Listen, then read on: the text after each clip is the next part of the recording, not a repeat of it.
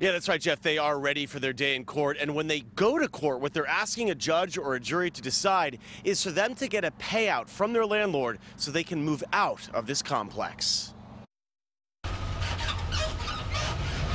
A drive across the Friendly Village mobile home park is the first clue something here isn't right. A closer look and you'll see the ground is sinking. There are signs of it everywhere. Even the piping under the fire hydrants is exposed. This is where we were planning to live the rest of our days. Sylvia Martinez and her husband moved here in 1996. Her home is now buckling. She says methane is coming up from the ground and she doesn't know what to do.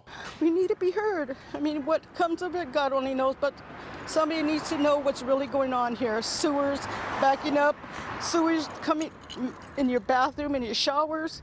I mean, it's nasty. It's gross. Friendly Village Mobile Home Park was built on a landfill back in the 1970s. A new landlord recently purchased the property, and residents say they've jacked up the rent and have let the property deteriorate. Residents filed a lawsuit against Court and Scott Financial Group and Sierra Corporate Management Group, essentially accusing them of being slumlords. How would you like your mother to be living here? How would you like your mother to be living here? Millie Bajarano is a retiree from the Long Beach School District. This was my dream home after working so many years. The state has issued violations to the property owners, but as of now, the only real recourse residents say they have is their day in court. I've been here 22 years, and that's a long time to see this day after day.